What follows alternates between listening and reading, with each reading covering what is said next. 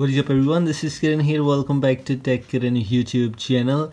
If you're looking for a GCam which has a lot of features for you which might be helpful for you to click very better quality of pictures, then I'm gonna share with you a very cool and interesting GCam mode which includes many features, and you already got to know that which GCam I'm talking about. I'm talking about TR camera.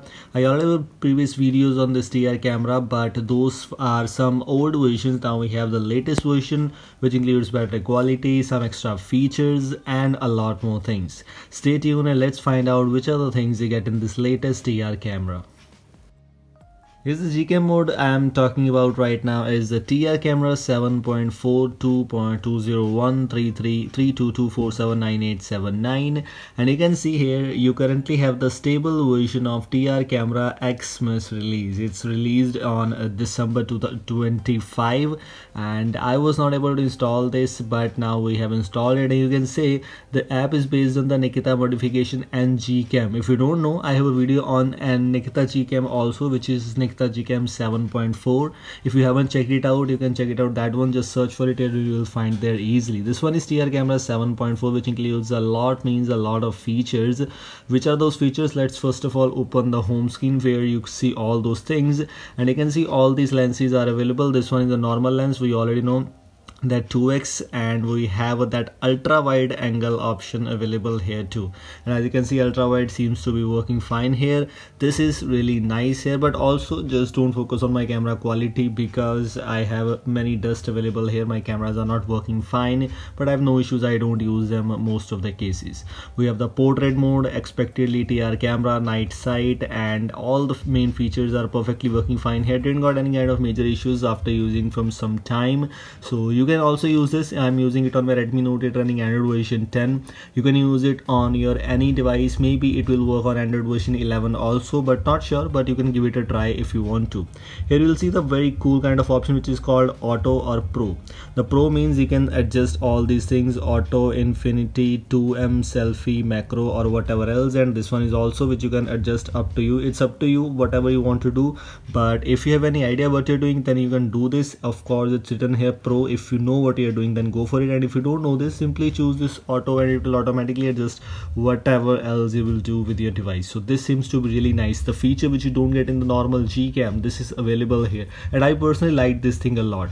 Moving on to other things, we have Google AWB. Image quality is a very cool kind of option which I liked here. Image quality you can adjust to 7 frames, 15 frames, or up to 25 frames. It's all up to you. So if you want to choose them, you can simply choose them. HDR option also expectedly available here. Ratio etc are working fine here. Moving on to the settings which you get here, for example, default settings, color settings, etc, aperture, device model, all the things which you get in the normal GCam are present here, but including that we have other extra features available too. For example, if you want to choose the default settings, these are the same settings which you get here. Here we have these two options available, includes the tactile vibration feedback when changing modes. Whenever you change the TR camera modes, let me tell you which I am talking about. For example, we have this TR camera. If we change this to now video mode, it will give us a little bit of vibration feedback. When you install this, you will feel that. So that would be easier for you, that if something is done, if something is clicked in your camera, so that might be helpful for you.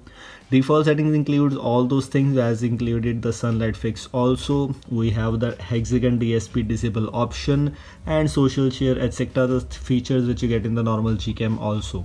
Now we have the color related settings, and these are for all those users if you are interested in customizing your device colors, not actually device colors but of course your picture qualities. Device model, HDR plus control, camera sounds etc, same features as the GCam. Now we have the control of viewfinder buttons, focus options. These are some interesting features which you can go and try it out on your device. We have these Sabre option, we have the GCam. This is one of my favorite features. Do not create the separate folders by saving portrait photos to a shared folder.